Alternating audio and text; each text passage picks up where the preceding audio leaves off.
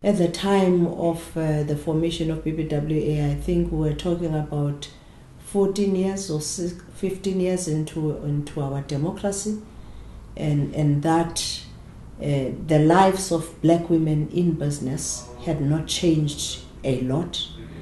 At the time, it was out of the different experiences that we experience. You know, in South Africa, even today, it's not easy for a black person to access funding, especially from the banks. And looking at women are, are the best payers of debt.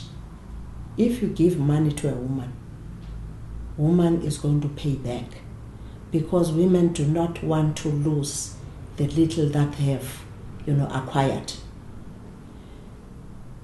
And women, many, homes, especially in the African communities, and even in the white communities these days, you'll find that a mother, a woman, is a leader of the household.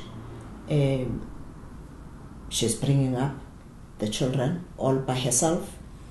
And sometimes people will ask, how do you survive juggling between the job, the business, and still being able to bring up the children and be able to be still at home to assist the kids to do the homework? That's a role of a woman, that's a role of a mother.